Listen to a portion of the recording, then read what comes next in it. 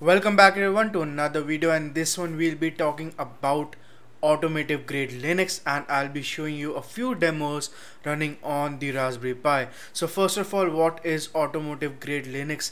It is basically a Linux based operating system, or a more like an environment developed to be run inside of cars. Apart from that, this project has been there for much longer periods of time than something like Android Auto has been, and it was recently in the news for being adopted by Toyota, to be included in the newer versions of their Camry. When I went ahead to check out the project, which is actually the Linux Foundation's project. So when I went ahead to check that project, what I found out that it is officially supported on the Raspberry Pi, which is really great for us. So we can go ahead and take a look at a few demos and it working. So that is what you're going to see.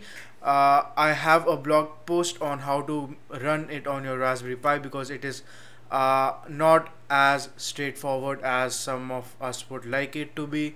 It did take me some time to go through all the hiccups that they were present in the code, but finally it did work. I did get to run some demos.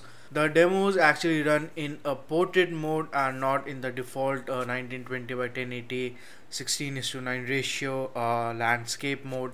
So the screen needed to be tilted, and that's why you are seeing a very small demo window. I will use the rest of the screen to kind of show a few details about that demo. So I hope you guys enjoyed this video.